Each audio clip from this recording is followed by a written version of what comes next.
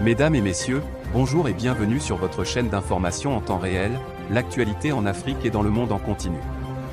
Vous informer est notre mission car l'information vous place au sommet du monde.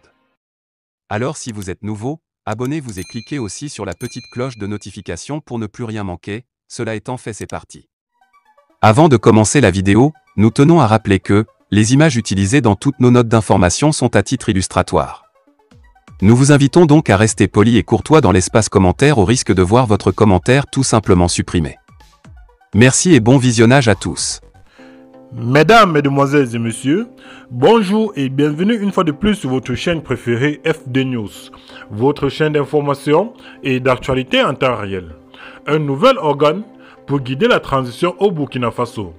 Le président du Burkina Faso, le lieutenant-colonel Paul-Henri Sadaogo Damiba, auteur du purge en fin février, installé vendredi un organe de dirigeants chargé de guider la transition, avant le transfert du pouvoir aux civils prévu dans 2 ans.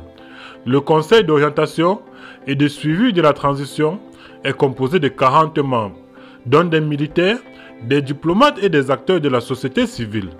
Désigné par le lieutenant-colonel Damiba, son mandat doit courir jusqu'à 6 mois après la transition censée s'achever en mi-2024.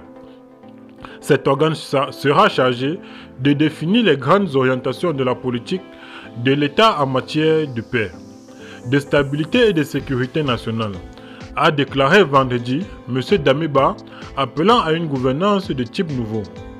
Les propositions que vous ferez constitueront la boussole qui guidera la transition pour qu'elle arrive à bon port, a-t-il ajouté en soulignant le rôle historique des membres de COTS.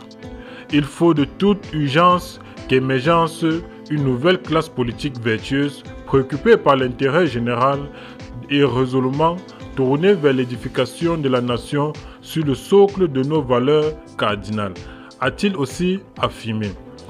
Depuis 2015, en l'estat de ses voisins nigériens et maliens, le Burkina Faso est plongé dans des spirales de violence, attribuées à des mouvements armés djihadistes affiliés à Al-Qaïda et au groupe État islamique qui ont fait des milliers de morts et près de 2 millions de déplacés.